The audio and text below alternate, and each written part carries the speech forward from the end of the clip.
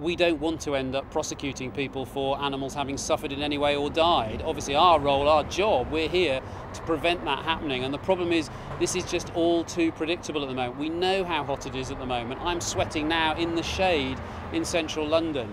Inside a car, inside a conservatory, inside a rabbit hutch in a garden in direct sunlight are all places where if animals can't physically move themselves to somewhere cooler to be able to cool down, to cool their body temperature, they will essentially cook and they will die.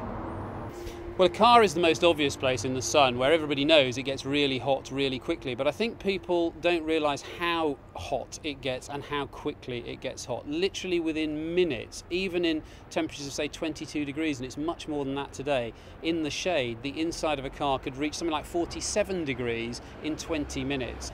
I think everybody knows that you shouldn't keep a dog locked away in a car in warm weather.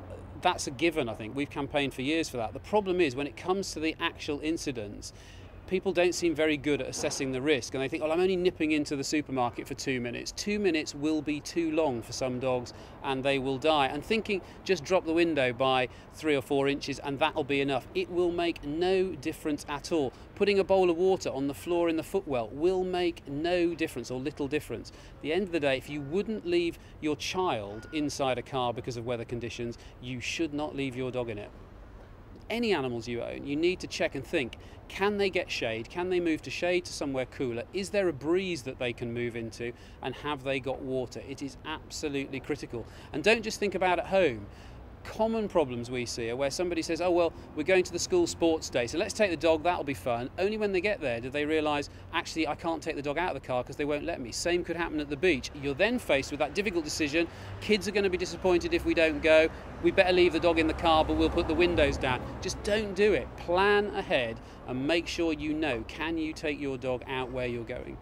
In the last 24 hours, 200 calls that we've received about a whole vast range of animals and incidents right across the country. We know our colleagues at the Scottish SPCA are investigating another possible death of animals up in the Highlands. There was a case last week down in Chichester where this lady walked off and just to go for a walk, left a dog in the car, lost her way, came back, dog dead.